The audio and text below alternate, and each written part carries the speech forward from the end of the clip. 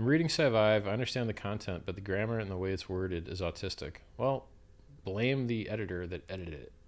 Because basically the way SciVive was created was I made a lifetime worth of voice notes. Then I had them transcribed into English. And then me and a team of people tried to figure out, all right, how can we organize all these cool ideas? And then some of the transcription wasn't great, and the editor got stuck with it.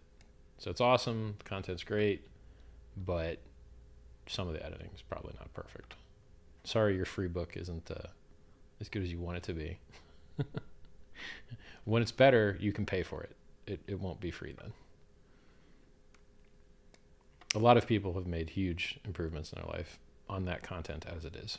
And as it was when it was far worse, when it was not edited at all.